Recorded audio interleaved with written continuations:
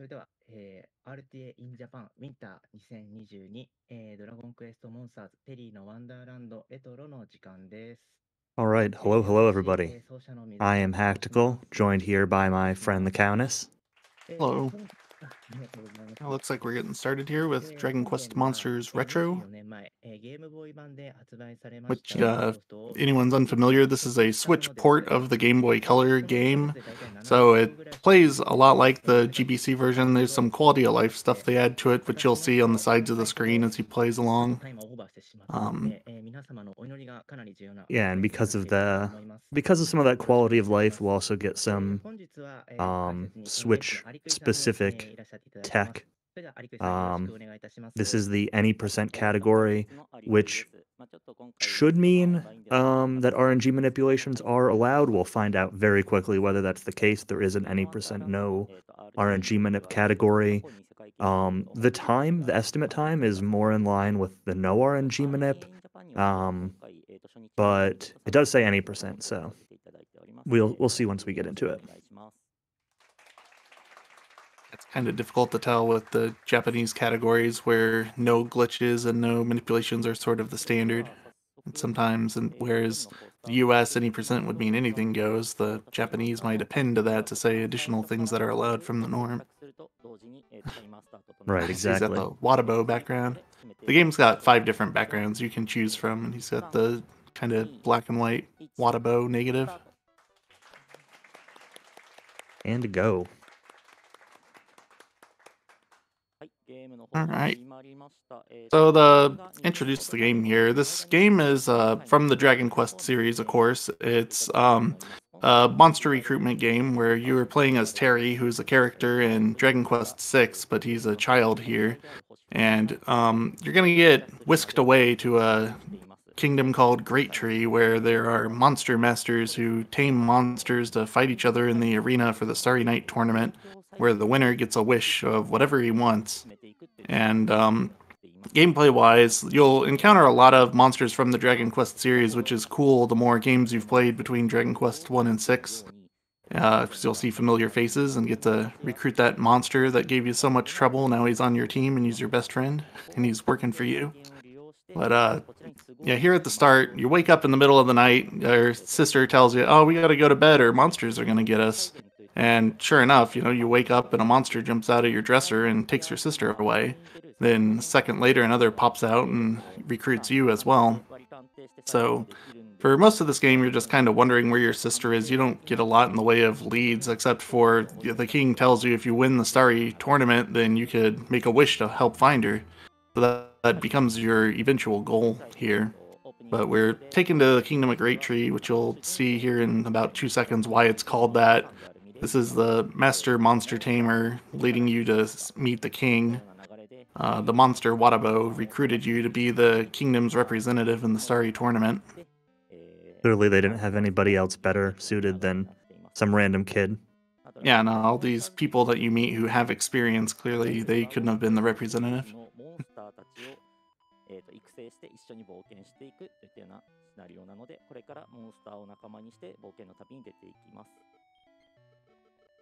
So this the Switch version here, worth noting, is Japanese only, unfortunately. But this is the Game Boy Color version is available in English. So yeah, the Game Boy Color version is unfortunately the only version that's been officially localized. They also ported it to PlayStation 1, where it got a whole graphical overhaul and some more monsters added to it. Then they made a 3DS version where everything's 3D, including monster models. Again, just a complete remake. We didn't get that either. And then this Switch port with a couple of improvements made to it, we didn't get either. Though you can, the Switch being region free, you can buy it off the Japanese eShop if you get a Japanese gift card. Yep. So right here, we should see changing message speed, saving, and a reset. And we'll be seeing a lot of this. This is to set up the first RNG manip of the run. So the runner went up to the top of Great Tree and picked the starting slime, Slabo, and that's all he's got in his party. And this RNG manipulation does a few things. It gives you a relatively short path through the first few floors, of this beginner gate. It also prevents, like, it manipulates the step count so you don't get into encounters while walking around. And at the end of it, he should encounter a Draki, which is the first monster he'll want to recruit. It's the Draki right here. And I don't know for sure if the manipulation guarantees the recruitment or not, but got it no problem that time. Oh, they're clapping, so. Yeah. Guessing that's not guaranteed. I know later ones are not. I don't know a lot about manipulations in this game. I know how to manipulate item drops in Monsters 2, but I'm not sure if I don't think the RNG works the same for random encounters in 2, so yeah, I don't know anything at all specific to the Switch version. Yeah, I watched one run from this runner. This runner has the world record, and that's the run I watched leading up to this event, just so I'd have an idea of how the Switch run flows. So right now he's looking for just a level up for both characters before going on to the boss, who's going to be our good friend, Healy Weeman. You know, who has never done anything wrong in Dragon Quest IV. He's always very helpful. Does exactly what he needs to do every turn. So this game is really cool in that the gates themselves are just kind of randomly generated terrain, the puzzle pieces that it kind of puts in a certain order of a certain tile set. But all of the boss rooms are taken from other Dragon Quest games. So obviously this floor looks like the cave where you encounter Healy in Dragon Warrior 4, and that's going to be a theme throughout the run, is that the gates themselves are kind of just random, and the boss floors will be the interesting ones. Yeah, the basic general flow of the progression through this game is you go through like this starting gate here, and then we'll unlock the tournament where we can play against some enemy AI masters who you'll do. Yeah, so we'll play against some enemy AI masters who will unlock. Okay, who will unlock the next gates that will be available. Yeah. So you do 3 fights in a row in the tournament, and then you'll usually unlock 2 gates at a time until the last one where you just get 1. And there's also one other exception halfway through the game where you unlock 1 gate with the Battle Rex in it, and you have to do it before you can get in the second gate in that pair. Yeah, and there are a couple of... I think there's a couple one-off gates that are not the regular ones, right? Bazaar and whatever the one from the... Yeah. There's actually quite a few hidden around Great Tree, just random portals that you can walk into that aren't down in the basement like the one we just went into. There's like, I think 2 in the farm, there's 1 in the arena, 1 or 2 in the bazaar. There's one you get for a bunch of tiny metals. There's one that you can get for going down in the bottom of the well and giving a monster that knows a lightning ability to the guy who lives down there. Yeah. So this is the first of the arena battles that we'll be seeing. This is G-Class. So one interesting mechanic of this game is when you're in the gates and actually fighting the gate bosses and all of that, you can either set your monsters to be on tactics, and there's 3 tactics. They can be offensive, defensive, or a mixed strategy for support abilities. But you can also do manual control when going through the gates. But when you're here in the arena, you have to set up your party. They can only do tactics. You can set them to offensive, defensive, or mixed, but you can't manually control what their actions are. So this first gate here, this first arena battle, is fairly straightforward. There he just switched the tactic to offensive. He wants to do as much damage as possible. These ghosts can make you lose a turn. I think he switched to offensive, although Healy just healed. Yeah, he's been moving Healy back and forth, I think. This tournament's, like, it's pretty free if you've got all 3 of these monsters and they're all at least level 2. Because Healy's really durable and he can cast heal, like he's got 5 more and he's been casting a few already. But this last fight is a step up from the other two, as you'd kind of expect. The zombie in particular can hit pretty hard, but Slime usually has a lot of HP, but he died there, and the Draki actually gets pretty good defense gains as it levels, so if you're playing this casually and you're like level 5, there's no reason why you'd lose to that. Yeah, and I think I just missaw the tactic because it looked like he switched him back to offensive at the end. Yeah. The king wanders off. Good job. Wanders off. Busy. Where is he going? Iso. Alright, so here we're going to see another RNG manip.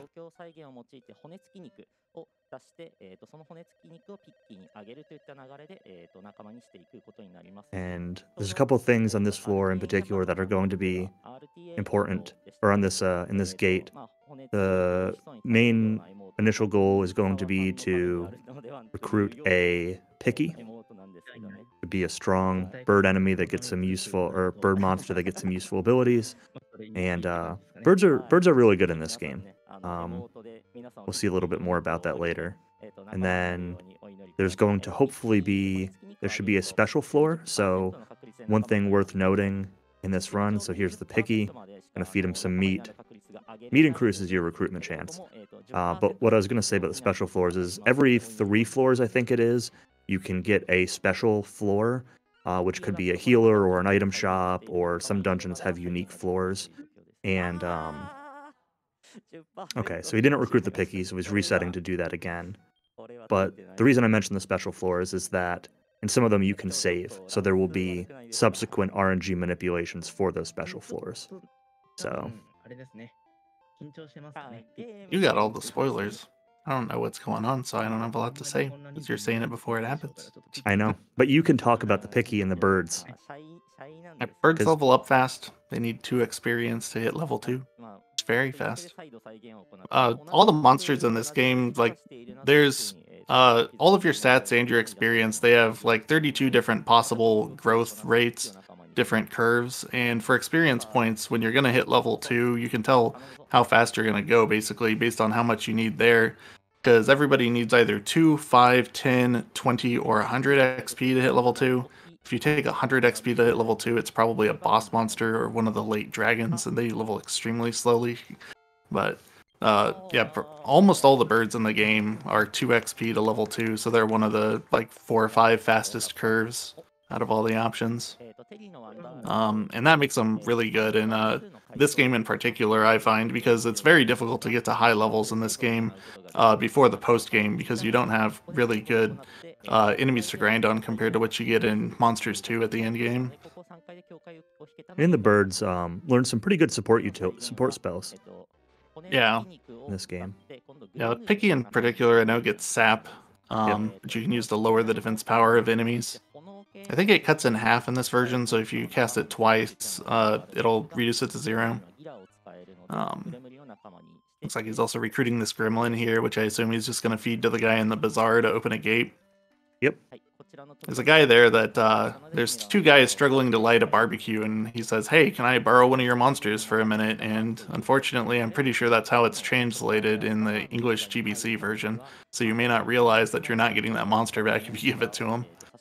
But yeah, if you give him anything that has a fire spell or fire breath, then he'll light the barbecue and explode, which on GBC just means it disappears, and then there's a gate underneath.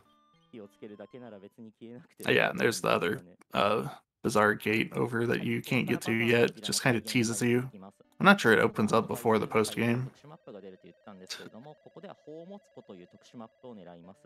And then, obviously, we saw yet another RNG manipulation. Again, this is going to be for getting items. There was a map herb there, I think that was.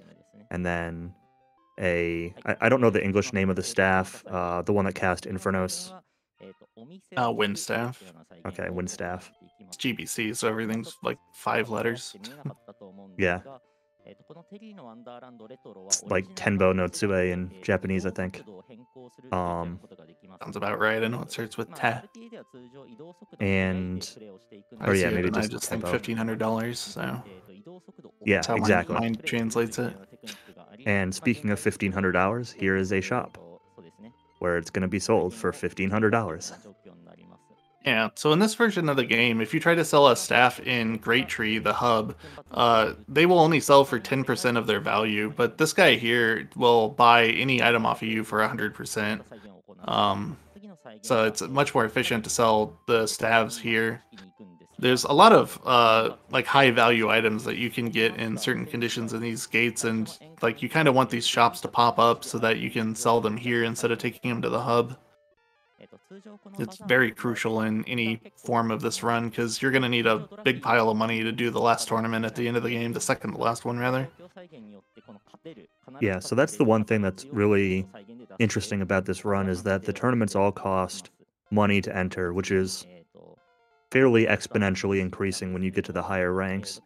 And it's kind of balancing like the gates that you need, getting enough money as you go, unlocking just the tournaments you need to get to the next gates. Not every tournament is needed to beat the game, but you do need to beat quite a few of them to kind of progress through the game. So money is pretty important, safety saving before the tournaments is pretty important, and those item shops will be a recurring theme.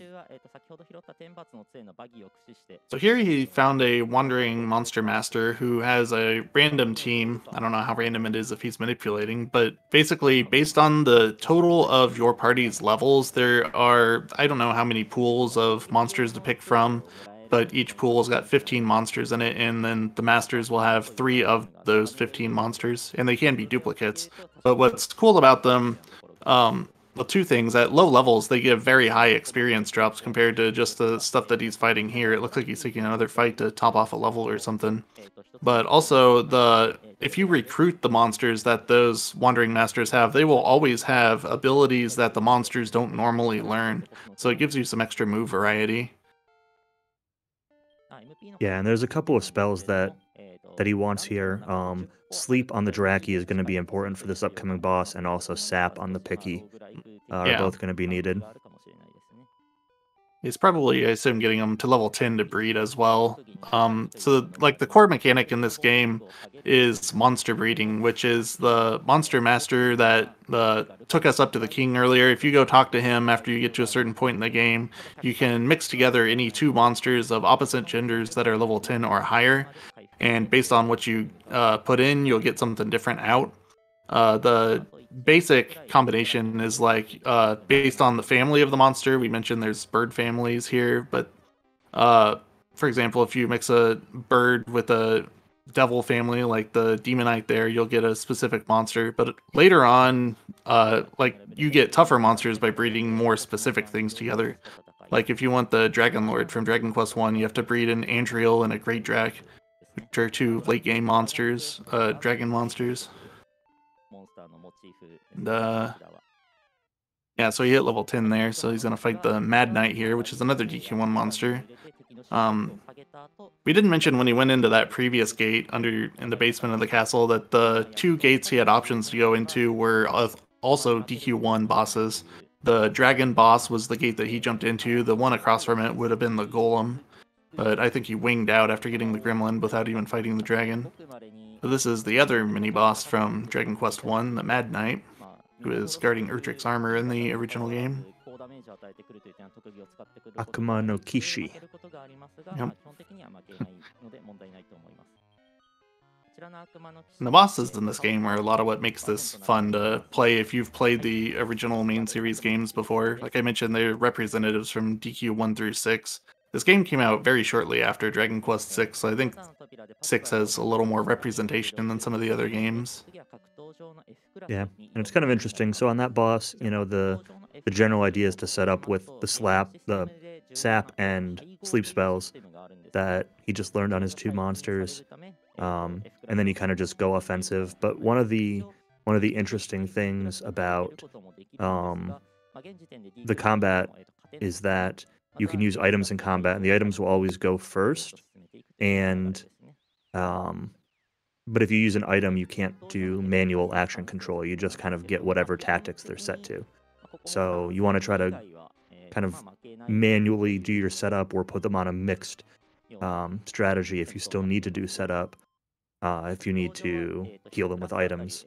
And then, once you're set up, for that boss, you can kind of just stay ahead of it by using herbs. He bought a bunch of herbs in that item shop after selling the staff earlier. We haven't really commented on what the heads-up display is doing, but you can see on the right side here, it's just listing off all the monsters that are in his team and all the stats.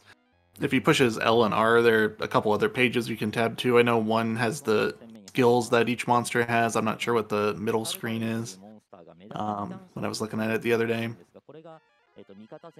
And also, when you were wandering around the map, like, in my opinion, the biggest quality of life improvement, when you're in the randomly generated dungeons, it shows you the mini-map on the side of the screen right there. Normally, you have to press select to bring it up. It's so much more convenient just having it there. And it also tells you how many items are left on the floor, too, which is great for casual exploration. Because if you get a full-sized map and you've collected all the items on GBC, you may not know how many are left. You may keep looking for them when, with the hint there, you can just keep going, jump in the hole and go to the next floor. It does kind of lessen the value a little bit of the beast tail. Yeah. I'm assuming that still exists in this game. I don't know if it maybe reveals item locations or something like that. I'm guessing it still exists and does something, but... Yeah, well, it points to the hole, so, like, even if you haven't revealed the hole yet, because the mini-map isn't fully revealed on the display. That's true. Alright, so now we're going to get the first breeding here. He's going to breed Draki with the Devil Knight that he recruited earlier, and get a Dead Pecker, which is another bird monster. Saves coming to get the correct gender off of this. Normally, you would walk over to she calls herself the egg evaluator, and you would ask her what the gender is of the egg, and then you can flip it if you need to, and that's a pretty core mechanic for breeding, either in a speedrun or casually in this game, but so quick to reset there that he just reset over it. Yeah, well, we will actually see a little bit of that later. Spoiler. So we went back up to the roof and got Healy back. So you can only have 3 monsters in your party, and if you recruit more monsters, you can either have them replace an existing monster on your team, or you can send them to the farm. And so a couple of the monsters swap in and out for a little while, but because he just bred 2 of the monsters that were in his team, he's got an open slot, so he brings the healer back.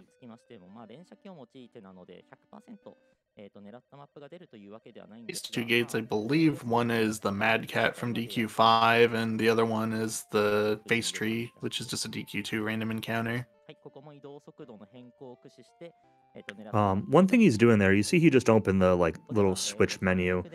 This game actually has 2 walking speeds. It's got a regular walking speed and a faster walking speed. And so he actually changes the walking speed in a couple of spots in order to presumably affect the RNG manipulations. In this case, he wants this treasure chest room where... I don't know. Looks like he should have gotten a life seed and another wind staff. And I think a meat, some sort.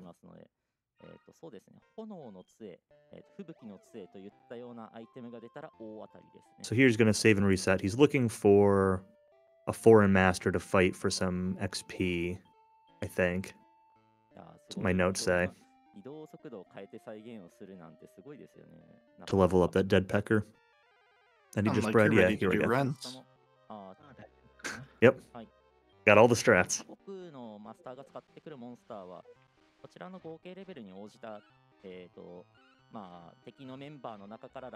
So again, I mentioned earlier that the monsters that these guys have are based on the sum of your monsters' levels. It does not factor in your stats. So after you breed your monsters, you actually end up with basically half of the average of what the parents had, but you'll be level 1. So these guys will have very weak monsters that you can just kind of bully because your guys have the stats of a level 5 monster. そんなにまあ加速でも嬉しくもないみたいなところです。まあまあですね。今回はちょっと Now he's going to continue through the gate down to the boss floor. Looks like he's taken some fights along the way. Not really sure what the particular XP goals or anything like that are. Presumably level 10 again for breeding purposes on certain monsters. But there might also be spell learning thresholds that he wants to get.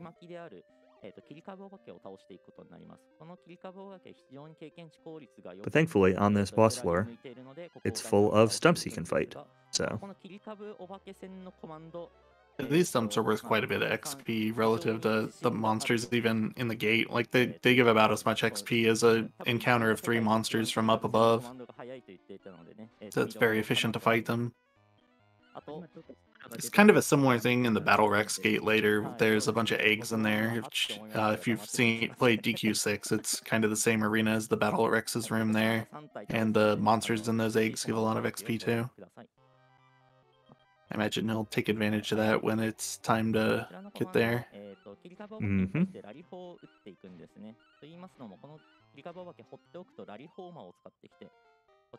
I think he actually is going to fight all of these stumps.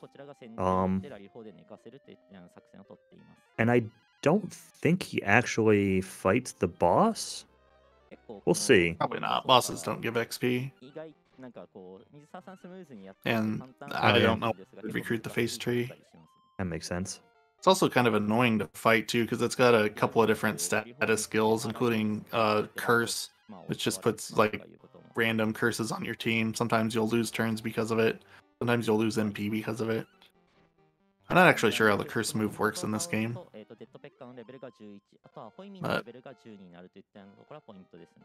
But I know it's got some other dances too. It might have Rob Dance or something else.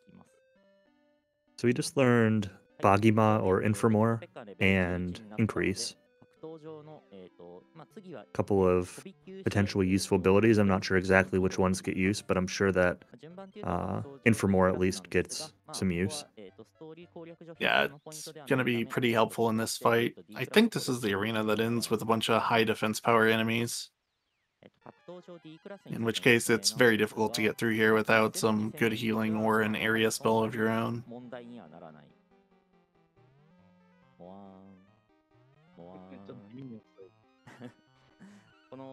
Kind of reiterate what this version of the game is, since I've seen some comments on it in chat. This is a port of the Game Boy Color version on the Switch that was only released in Japan, though you can buy it in the eShop if you've got a Japanese gift card and an account on your Switch, Japanese account. But yeah, you can see it adds some kind of quality of life things to the side here. You can see right now he's got all the stats of his monsters on the right side, and when he's in the randomly generated worlds, it shows the map and some other information.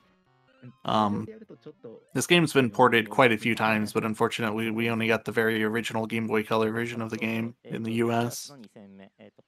We didn't get the PS1, 3DS, or this version. And to answer the question in chat, I think Swoosh is the modern name for Inframore, but I don't know the modern name super well. I don't know the modern name super well. It's whatever the mid-tier is.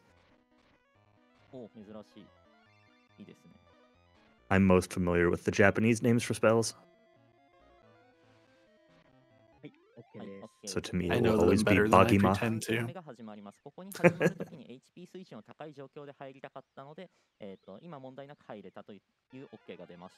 Alright, and this is should be the final fight of this D class. Oh, it's the Mad Cats one. I was thinking of the class above this, class before this one. This one, all 3 of these monsters do pretty good damage, and the Rogue Knight does have high defense power, but you're gonna definitely want an area spell to get through this one, or the Mad Cats are gonna mess you up. Yeah, and it looked like they just did the AI just did increase too to buff up defense. So Yeah. スクルトが入ったので、まあ大体もう勝ちかなみたいな状況ではありますかね。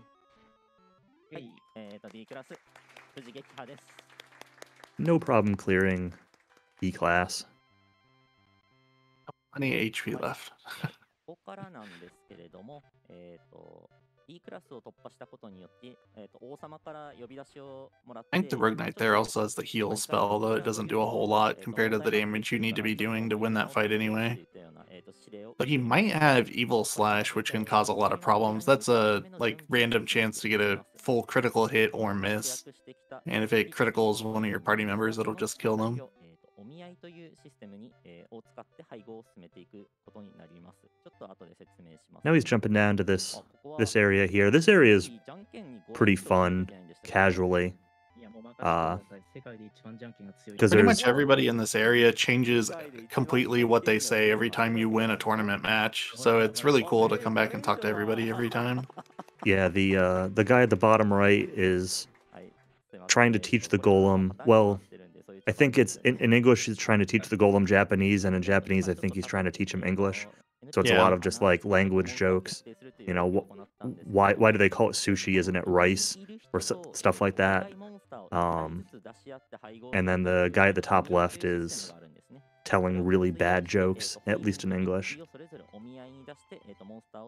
I know one of the golem's lines in English is, "What the heck is Hasami? Can't you just say, you know, chopsticks or Oh yeah, something like that?" They're all worded kind of similarly to that. Yeah, the top left, there's a mirror that transforms into you and says, it makes an attempt to make a joke, but they're basically Google translated in the Game Boy Color English version. They just make absolutely no sense. And there's another guy in there that's kind of trying to train his bomb crag, but it's just rolling around, not paying any attention to him. A couple other things that are just kind of, their stories progress a little bit every time you clear. I'm pretty sure it's every time you clear an arena match. yeah. And in the meantime, he traded the picky to another NPC in town for an egg. So he's got a couple eggs now. He beat the rock, paper, scissors hand.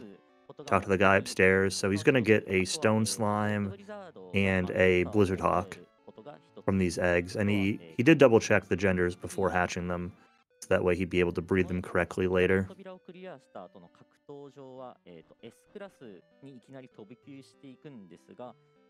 The Stone Slime gets a very important ability called Strong D, or in later translations of the games, it's Defending Champion, where it's like the Defend command in battle, except you're only going to take, I think it's 90% damage, or 10% of the damage in this version.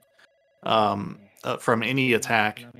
Some games it's 95 reduction, so it reduces down to 5%, but it's kind of trivial whether you're taking 5% or 10%. And both of the monsters he just made are stepping stones to a whip bird monster, which is just a bird that gets extremely high HP gains. And he's probably, I assume, going to have 2 of those for his final party. And then just recruit something random for his final, not random, but for his final team. Yeah. So here's another pretty big manipulation. If he had a bunch of herbs left, he would have tossed them to clear inventory space, but he's going to get a magma staff here. Go down to the next floor and find another magma staff. We talked about staffs earlier and their role with item shops, so you know he's going to conveniently land on another item shop and save and reset the exact same manipulation he just did for 2 more magma staffs.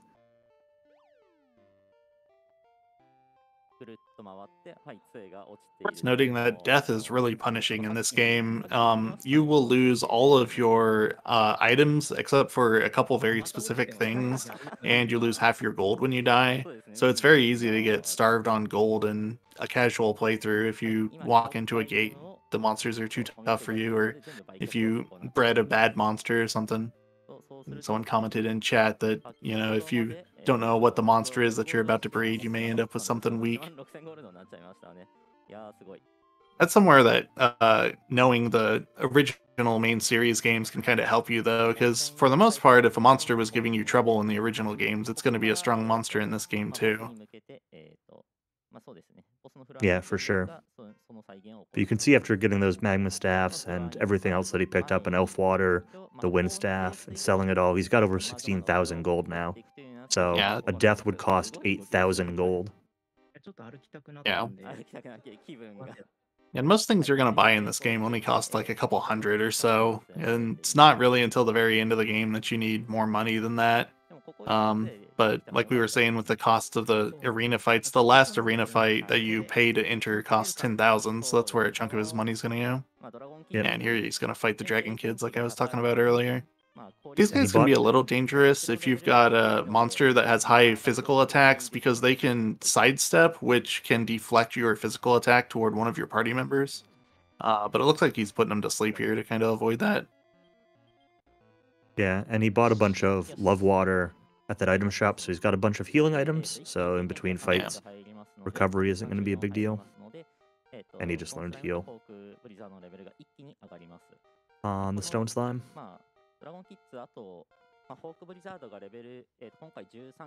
I'm assuming the targets for this grind here are, he's obviously going to want everyone level 10, but he probably wants one or both of his newest monsters to hit 14 to learn some skills.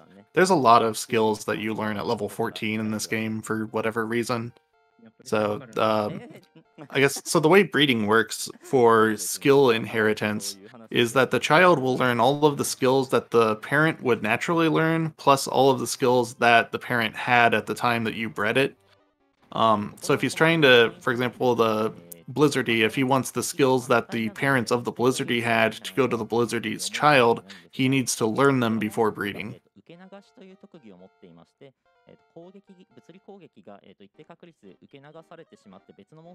Learning some pretty good abilities here.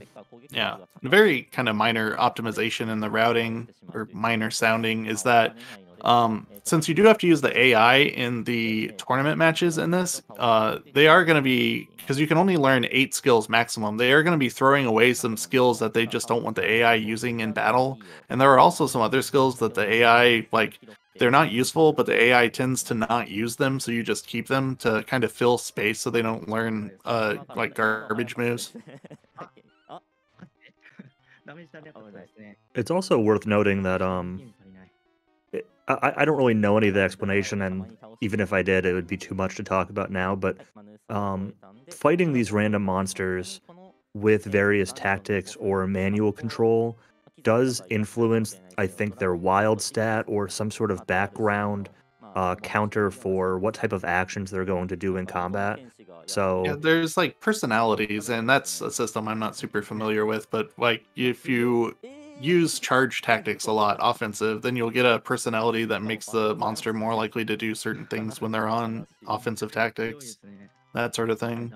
Yeah, I don't know how much it really applies for this run in particular, but it can definitely be a factor with longer categories or playing casually, and you might not even realize that, you tend to just kind of do manual control a lot when you play casually, but that can kind of have a negative impact sometimes on your monster's behavior.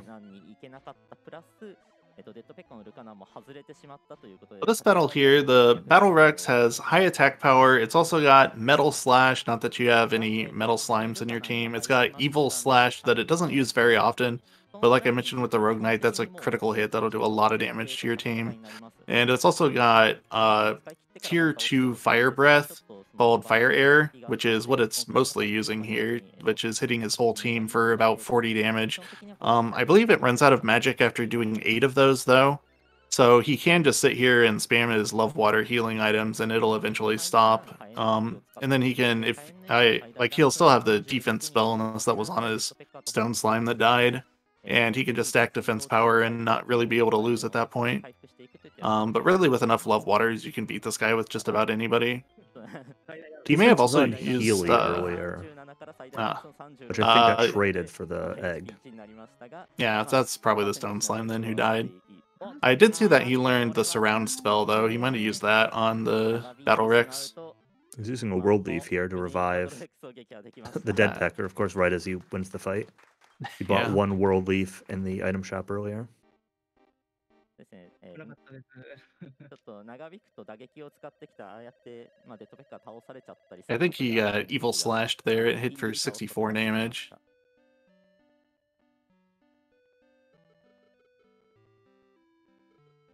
いや、心臓止まりかけました、今。そうですね、 Then the battle Rex joined the team. So how does like boss monsters joining you work? Are they guaranteed? Is it a chance? We didn't really talk a whole lot about recruitment chances. Do you want to maybe explain Yeah. how like it works with So meat and stuff like that? Yeah, so most bosses will automatically join you. Some of them are not intended to join you, but you can get them to join you by giving them meat. The basic way recruitment works is there are 4 meat items in the game. There's beef jerky, pork chops, ribs, and sirloins, and each one of those is more effective than the previous. And the more of those you throw at a monster, the more likely it will join you at the end of a battle. Though only the last monster standing will have an option of joining you.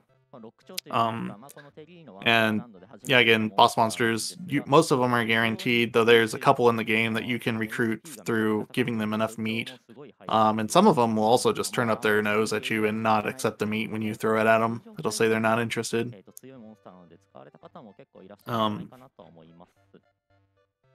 Yeah, the Battle Rex he got is it joins at a pretty high level, so it's pretty useful for the next couple steps if he takes it with him. But it's got the Fire Breath I mentioned, but if you level it up 1 time, that Fire Breath will actually level up to become Scorching, which is about 100 damage to everybody, which is very nice to have. Though you probably won't waste time leveling it up in this run, judging by how short it is. It's definitely an option in a GBC run.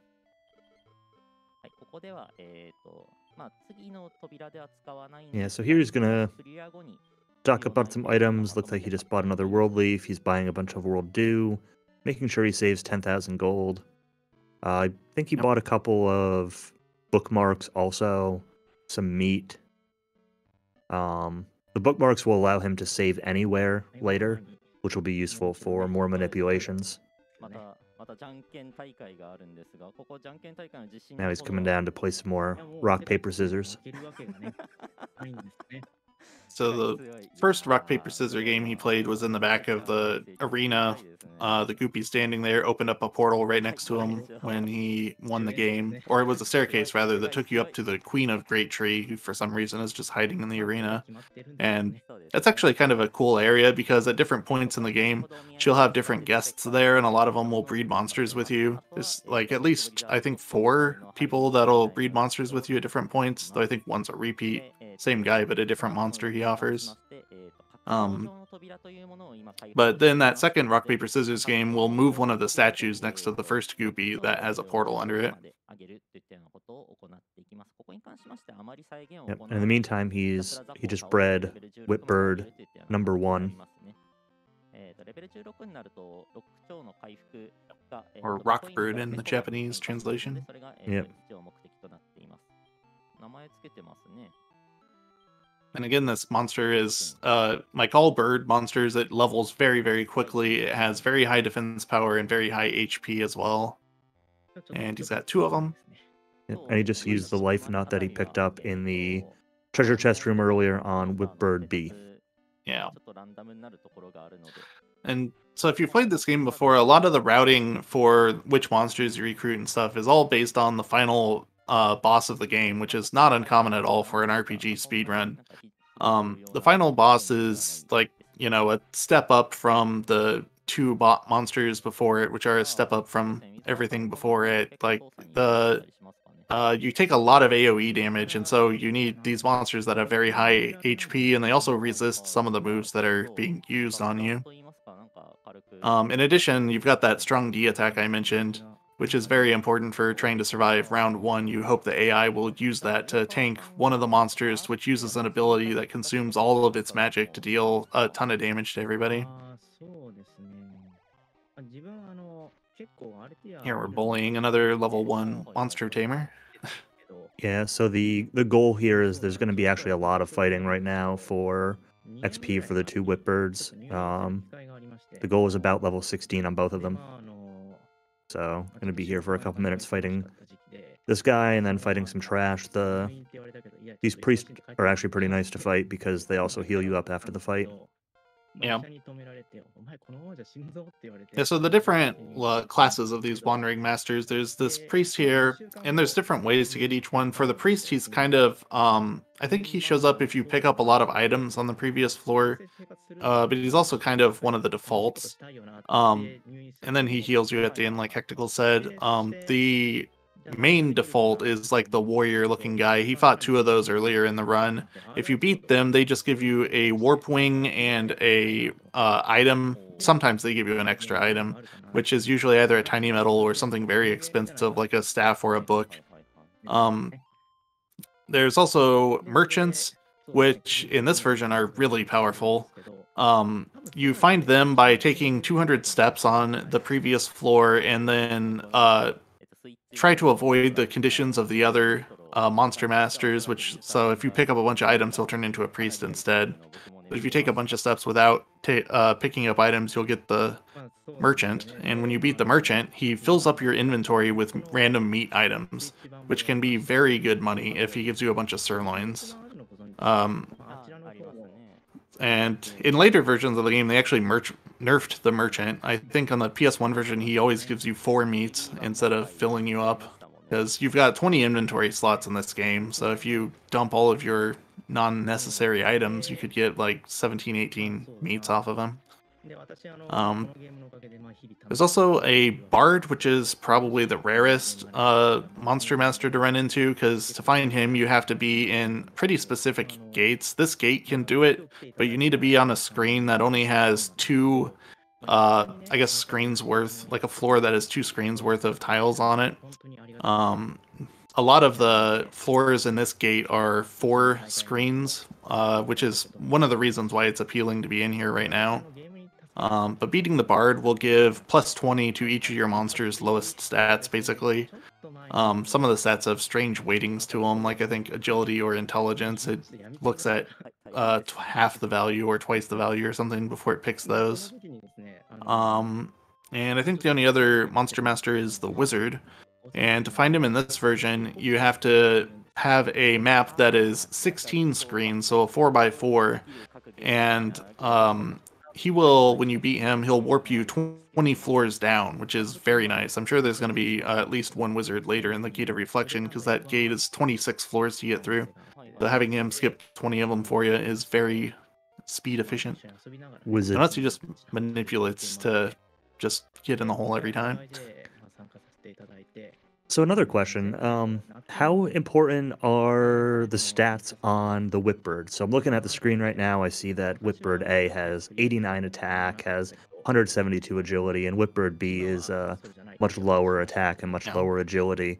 You know, in the routes that you've done, is that like a big impact that you have one main attacker and the other one's more utility, or is he getting bad luck with these level ups, or any ideas? The level ups do not have any randomness to the stats at all, so the stats are going to be the same every time. But as far as the routing goes, I would say the skills matter more than the stats, especially with how high you level the birds. They're going to be fairly close, and they're not going to be strong enough to like punch out the king medal at the end of the game. Gotcha. But yeah, the only difference in their stats is just the difference in what the parents had, because like I said, when you breed a monster, it averages the stats of the parents and then cuts in half, and then that's what the child starts with at level 1.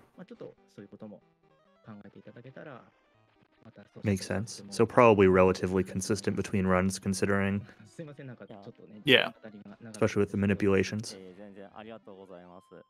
I assume that manipulations also manipulate some stats, whether intentionally or otherwise. Yeah, it's possible. It's kind of hard to say, because I see that recruitment isn't guaranteed when he's manipulating, and the stats are determined when you recruit the monster. So, but I'm kind of guessing this game has multiple like random number systems going on in the background, so maybe the stats generator doesn't use the same one that the recruitment chance uses. Interesting. Level 15 there, the Whipbirds both learned Iron Eyes, which would be great if they would actually use it, but they don't. That's an ability that freezes your whole team for 3 turns, and then meanwhile you can't take any actions, but you also take no damage, and that would be great for absorbing the Mega Magic spell in the final fight of the game. Right. We gotta Yeah. settle for strong D. Throughout this whole grind, there's been a lot of skills that have been learned and overwritten, and it's gone by way too fast to follow, so I don't know exactly what he's trying to specifically keep or get rid of, but it kind of just feeds back into what Countess was saying earlier, where you want to teach the useful abilities, you want to keep some dummy padding abilities that hopefully the birds won't use, and you want to get rid of abilities that you don't want them to use. So, but he's got level 16 now, and now he's bouncing out of there.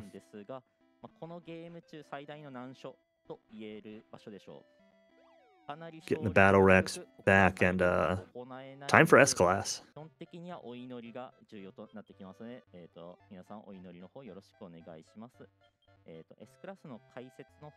Like I said, you can optionally take the Battle Rex with you for that grind, but it slows it down because your experience points are split between how many monsters you have with you. So the what he's got is like the bare minimum for what like a world record attempt might try for GBC, but since you can save and reset and manipulate easier in the Switch version, he's probably gonna have a little comfier time here. On GBC, I usually get the Whipbirds from up to at least 20 or 21 so that they get a stronger breath attack as well. I see. And then leveling up the Battle Rex once gives him a skill, a Scorching. Does the the Battle Rex will gain some XP from all of that, even though he's in the farm, right? 10% of what the party's gained, or something like that, or? Yeah, it's like 17% or something strange like that. It might be 1/8, but monsters in the farm do not learn skills, so even if he did level up off it, which he won't because he's a dragon at level 20, he wouldn't upgrade his Fire Breath. Gotcha. You can see the Whipbirds have 270 HP each now. It's crazy. Yeah, I think they have the same HP growth that Grizzlies have on their strength, which is in the first 20 or so levels, it's the highest growth. Like I mentioned, there are 32 values, so in the background you've got a number between 0 and 31 determining your growth, and I think it's 26 is what they have for HP. The mean team. There are some growth curves that get higher HP at later levels, like if you go up to 40 or 60, but if you're just going to 20 or 30, this is the one that gives you the most. One notable skill I see one of them cast is Heal All, fully recovers one of his monster's HP. Yep, should have Sleep, Surround, the Flame Breath, obviously. Boom, Iora. This fight here is really silly. There's a Metabol on the far left, which is what you expect it to be if you've played the main series. It's a metal slime with like 7 or 8 HP. You can't really hurt it except with specific attacks. However, the Robo-Drac on the far right has the Massacre ability, which is a critical hit that's completely randomly targeted, including his own team, including himself. So you're hoping here that the Metal Drac will take care of the Metabol for you. Alternatively, it's too late now, but alternatively, you can hope that the Battle Rex uses Evil Slash and takes it out. That's what happened in the record run. The Battle Rex took it out. But Battle Rex is taking a nap. Yep. He should be fine here. It looks like his Heal All is keeping up with the damage they're doing. The Metal Babble, by the way, is casting Explode at every turn, which is like a 120 damage explosive spell. There goes the Babble. Yeah, there was Massacre from the Robo-Drac. And the Robo-Drac took himself out. Alright, thank you. It's the MVP. Everyone's clapping for him. S-Class casually is incredibly difficult. Like, I know that, just grind up a couple birds and take it out seems really easy. It's not. The veggies in the first group do KO dance. the meme team of the slime and the Draki and the army ant and the B team in the middle fight have like really high HP, a lot of AoE damage, and then yeah, that final fight is just like the metal drat can massacre you. The exploit at every turn is tough to deal with. Just really, really difficult arena fight. And it's very difficult to get AoE healing in this game without looking up a guide. Not very many monsters get it. Though the heal slime you get at the beginning can learn it, you have to basically keep it a heal slime until it gets high enough stats to learn it. Because it comes at a late level, and also you need really high magic and intelligence to learn it. So, like, he is currently using one of his whippers as a descendant of the healer, but since he bred it too early, it's not going to pass on the heal-less ability. Because he didn't learn it on the stone slime. Comment in chat about leveling after farm leveling. You kind of catch up on skills. I believe your skills can only evolve once per level up, though. So if you sat in the farm from like level 1 to level 95, your first level would give you, the level 2 spells. Next level would give you level 3, etc. I guess you'd use level 1 first. We're going into this final gate, Gate of Reflection. Like I mentioned earlier, this is a 26-floor gate, so I'm assuming he's going to be getting a wizard in here to jump down 20 floors. We'll see. Something else we're going to see in here too from the manipulations. He's going to get down to a certain floor and he's going to use those bookmarks that he found. One of them I think is probably to get a wizard, but there's another monster recruitment he's going to want first.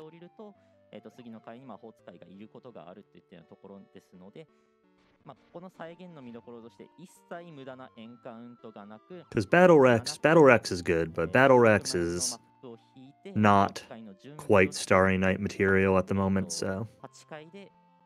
Yeah, even if you leveled him up a couple of times, he just isn't good enough for this. There's a couple of options for what you can get as your last monster in here. We'll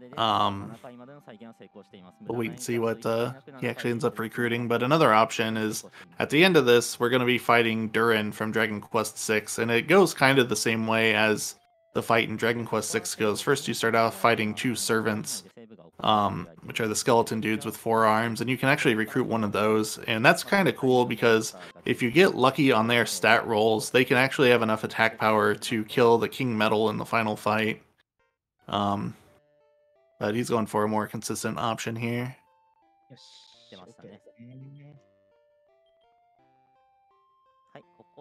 Yep, so one bookmark to save Scum the Manip, and the second bookmark here to save before the fight. And it's the Mimic. Yep. These guys show up a lot in some of the late game gates in this game. Like, when you're playing casual, you'll just be like, oh, a treasure chest. I need gold. I need to be able to afford the tournament. And nope, it's just another Mimic. Yeah. The chest rooms also, they tend to show up in, I think. Yeah, and the first time you run into them, they're about as rough as the first time you find them in Dragon Quest III. Like, they've got Blazemore, and you've got barely enough HP to survive it on your toughest monster. And they chomp pretty hard, too. And he got the Mimic recruit. Everyone's clapping.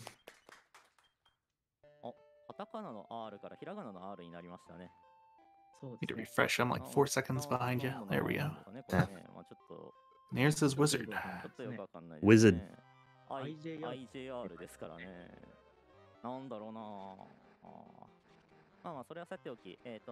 Yora. Yeah, both of his Whipbirds have the boom spell because I believe Whipbird natively gets bang. And Mimic here with Blaze Most. Yep.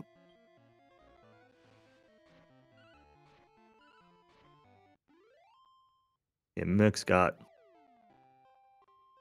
lots of MP, strong magic.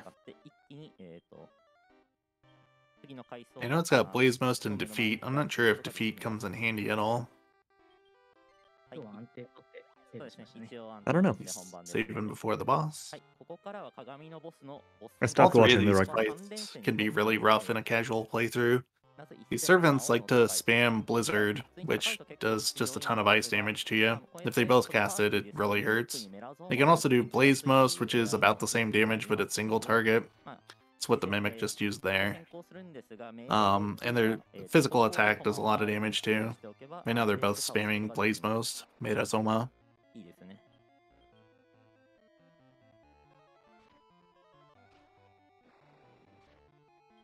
Yeah, this was the point where I stopped watching the record because I'm like, Countess knows how the end of the game goes. Yeah, it's probably no surprises from here. He's set up pretty much the same way you would be in a GBC run. And like I mentioned, I think if you throw like 2 or 3 sirloins at those guys, you can recruit one of them as your last monster. Mimic, I think, is just a little faster. This Is the Mimic any more reliable for taking out the Metal King? No, it doesn't have enough attack power to beat the Metal King. I assume it's just like primarily faster than getting the servants, and less defeat helps. I don't think it's got another advantage over the servant besides that. It also looks like it has more HP than the servant. I don't think the servant has over 300. Yeah, this fight here is, his name is Terry with a question mark, just the same as your character, but with a question mark because it's your future self, supposedly. In Dragon Quest VI, when you beat Durin, he's got Terry working for him, and that's how you recruit Terry onto your team. So they kind of worked it into the story of this one. You're going into the Gate of Reflection to fight your alternate self, I guess.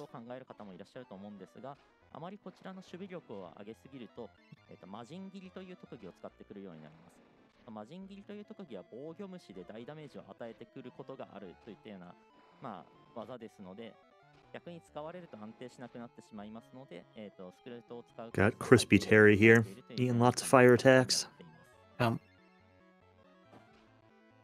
Unfortunately, he bought all those healing items earlier, so it's making this fight a lot safer. Terry pretty much just has 3 slash attacks. I think it's Bolt Slash, Vacuum Slash, and I'm not sure. I think Rain Slash is the other one, which hits your whole team. I think that's right, for yeah. a little bit of damage. So you're with this much HP, all you really have to worry about is if he hits you with Rain Slash and you don't heal it, then you might need to watch out. If he does 1 or 2 more, then you might be in range for him to kill you with something else. The difficulty of this really ramps up a lot too. Like Countess mentioned how hard this fight is casually, and like you can see it here. He's spitting out Blazemos every single turn and Blazemores every turn, and that fight still took a long time. Yeah. And it's only the second fight. You got the servants, you got Terry. Now Durin, who actually is, like, I don't know if I'd say he's harder than Terry, because he's vulnerable to a couple of things that Terry isn't. You can actually stun him with certain abilities. You can lower his defense more easily than Terry's too. I think that's what he just used on him. Yep. So once you get set up, this fight's not too dangerous, but before you get set up, he does have a lot of damage that he's throwing out here. He's using a consumable item right now that heals the whole team, the World Do item. And I saw he's got at least 2 more in his inventory, which he may as well use here, because this is the last fight where those will even be important, since you can't use them in the tournament match. Buffing up his defense now. Yep. I think all of the damage this guy can do will be reduced by raising your defense power. If you just stack a bunch of that, then he gets safer. You might have one move that's not. I'm not sure about Vacuum. Alright, put him to sleep. Got a surround off, I think. More defense increasing. Yeah, might have been Lure Dance instead of Sleep, which is just a 1-turn stun, but you can do it over and over. I know he's also vulnerable to Lush Licks and Sick Lick, the latter of which will also reduce his defense power to 0. I've used that in some runs before.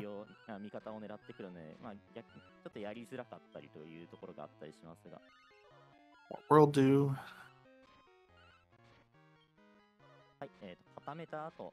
This fight, the Mimic's not doing a whole lot because it's completely out of magic. It's just kind of bopping him. Yeah, although with the defense lowered, like, it's still some damage and the animation's pretty quick, so... Yeah. Probably might still be slower than if he had magic left, but the animations of spells can be a little bit slow, so always something to consider in runs like this. I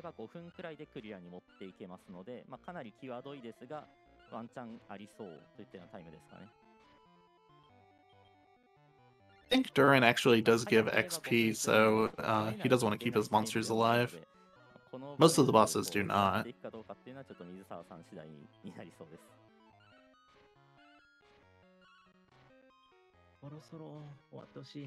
He may actually get a bonus level out of it if the Mimic dies. Yeah, he got 10,000 off of that. Good XP, couple more levels. I saw before his last world do, the Mimic was getting really low and it didn't look like he was going to heal it. I think he probably wanted it to die there near the end of the fight to maybe get an extra level on the Whip Birds for a little extra health or damage. Oh, maybe. Because the Mimic comes at max level. The max level, and the way that works in this game is like, I think each individual monster has a specific max level in its data table, but then as you breed, the max level actually rises. You get this little plus number put next to your monster in the status screen, and that as you breed more and more, that plus number always goes up. And that gets added to your max level, basically. I don't think it does anything besides raise your max level. It's just kind of an indicator of how many times you've bred to get the monster you've got.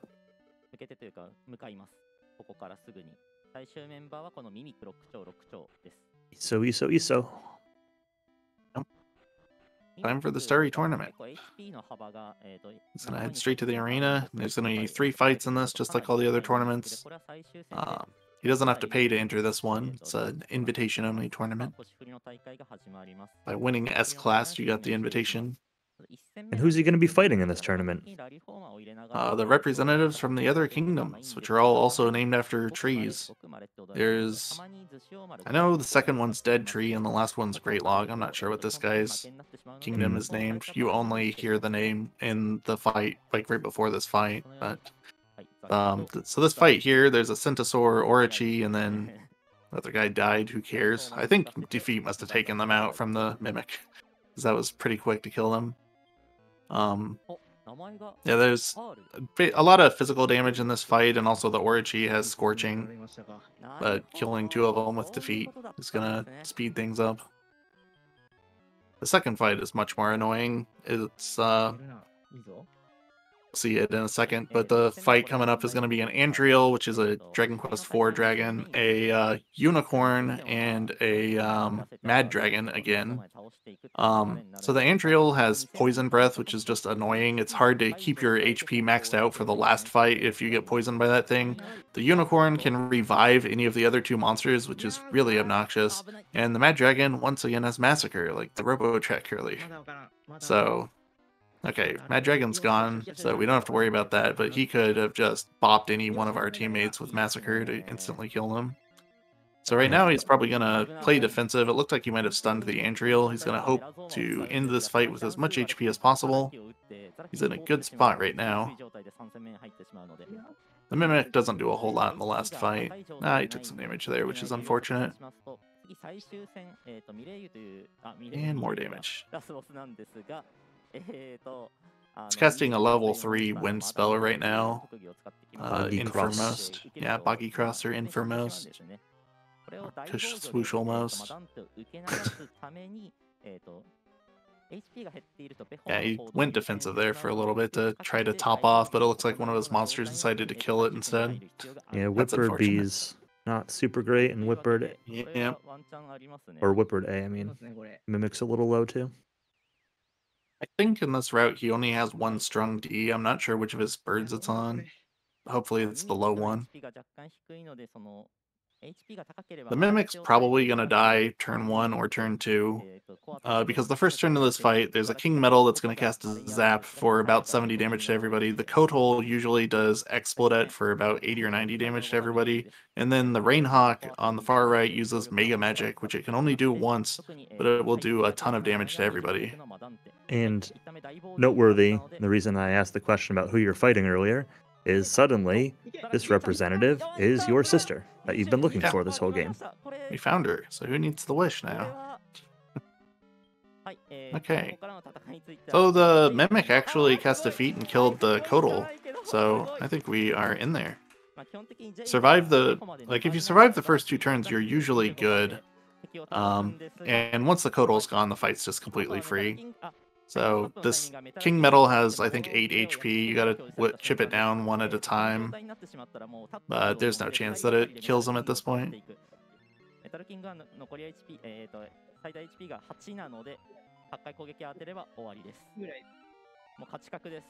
Yeah, this fight and S-Class both are like casual run killers, they're speed run killers, they're... Yeah. Yeah, I haven't seen a Game Boy Color breeding route that gives you a like favorable chance in this fight, in this gauntlet of 3 fights, I should say. And the run finishes at 1:08:22, which is 30 minutes under estimate. very, very fast. Yeah, it's like half my Game Boy Color PB. So for a comparison, the run that I was watching to take some notes for commentary for this on was from a week ago, tagged as WR at 1:09:45. So I think this is the world record. By over a minute. Saying? So, yeah. Very little Congrats. went wrong in this. I think that Starry Night in particular was really fast with all those defeats hitting. Yeah. And he didn't reset over any boss fights, I think. Just a couple of, like, boot up the game, see the wrong map, and restart, yeah. Yep. So yeah, that was an insane run. Wow. I wasn't really looking too closely at the timer, besides that it seemed well under estimate, but... Yeah, I noticed it like 20 minutes ago, and that seemed pretty low to me, but then, yeah, 108, that's really fast.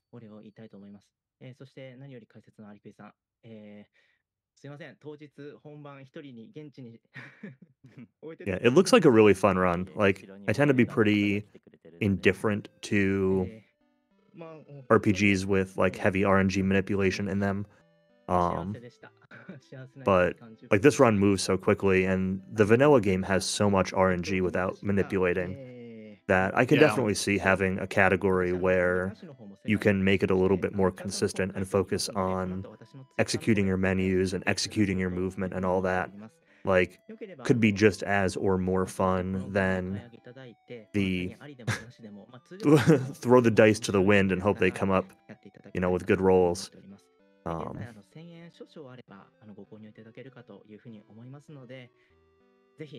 It seems like a really cool run.